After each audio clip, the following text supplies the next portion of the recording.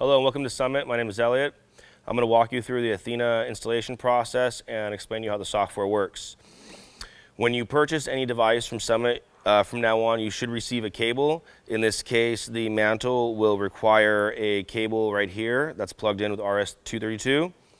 You will receive a cable for the fraction finder, which is an adapter cable. It's a COM cable to USB. And you will receive a cable with your Apollo. The Gen 1 Apollos from a long time ago aren't compatible with this software, but the Gen 2s are, so anything that's new coming out of our shop, we'll be able to talk with it. If you have a Gen 1, just call us and talk with us and we'll get you on an update for that system. The fraction finder will require its own update to open up communication between the software. It's locked out on its own normally. So what we're going to do is we're going to keep the USB devices unplugged from here, and now I'm going to show you how to install the software. Okay, so now that we're on the computer, we're going to click on the Athena software installer. You're going to click yes. And now we walk through the install. It's going to unload all the data and unzip it into a usable file.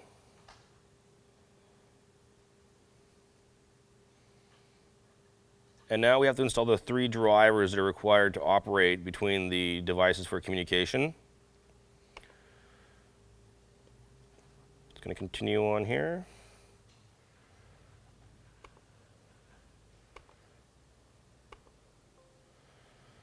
And the process is complete. Next one. Complete. X out of that box. And the last one's going to line up here. And we are installed. So now it's going to ask us to reboot. So I'm going to reboot here. All right, now that we've rebooted, what we're going to do is we're going to search for our drivers to make sure that the devices are all connected. So go into your device manager. You're not going to see any comms pop up here. So first things first is we start plugging in devices. I'm going to plug in the fraction finder first, and we're going to see if it pops up.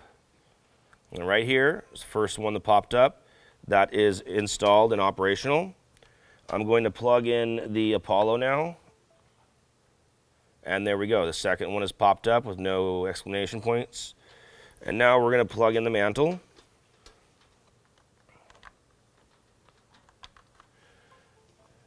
And we have an exclamation point here. Oh, there we go. So it's connected. So now that everything looks real clean here, we're going to boot up the software. And now we enter into Athena. So on your first boot up, you're actually going to be asked for a serial. This is a master copy, so there's no serial here. Everything is dedicated towards the customer, so we're going to give you a personalized serial. We're going to wait a moment for everything here to start to boot up and to see what's going on.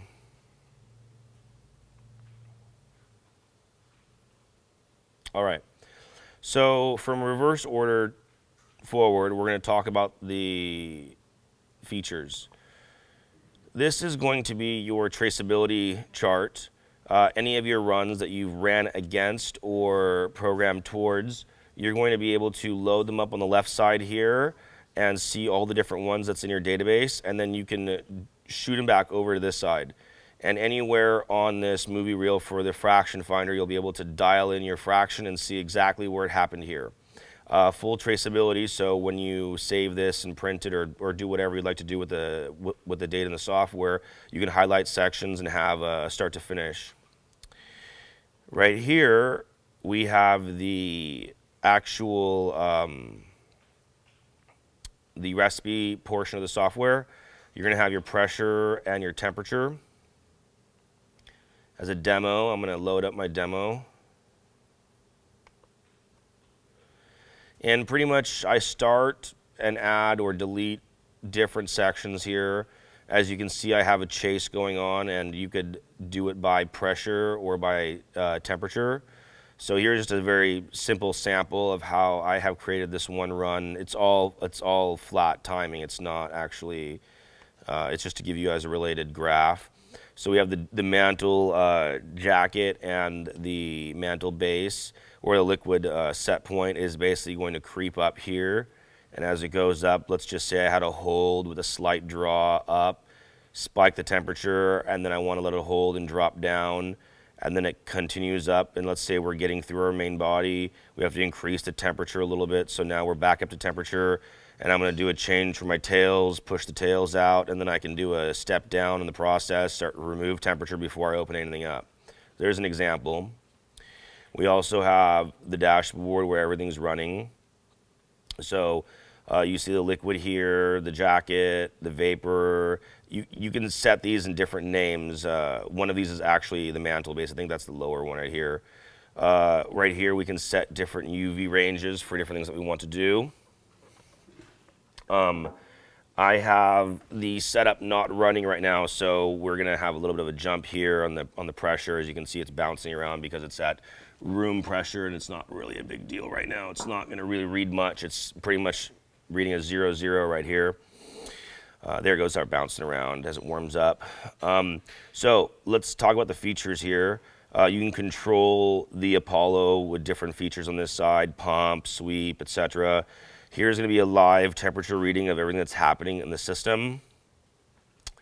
And your pressure, in this case we just have one setup, but you can have the first one labeled as your short path, the second one can be labeled as a pump. This one is automatically standardized, so you can use it for either normal ranges or UHVP. We set them up and send them out as UHVP, so if you have a diffusion pump, that'll be your third pressure range. What's also really interesting is you can run both of these deadheaded on your pumps, and you can watch the actual pump curve live on the screen here, as well as the Apollo to determine if you have any pump problems. So now we have this cool feature up here. Here's the real-time movie reel. Right now we just have some vape pen juice on this. So you can click in any section and it'll tell you what happened and when it happened.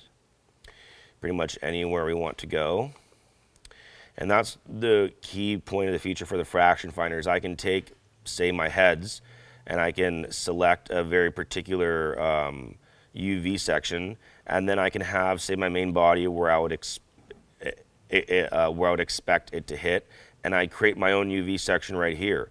And then I can create a setting here for my tails, for instance. In this case, it's chlorophyll. But the point being is the graph will actually change. It'll pop up on the heads, and then it'll be pretty much lower on the body and the tails. And when the heads go down, your graph will reduce itself, and the main body will go up, and the tails will still be there. And so when you switch out from your main body to tails, you'll see one graph side go up or alter, while the other one will also go up or go down. It's very dependent on what your settings here are.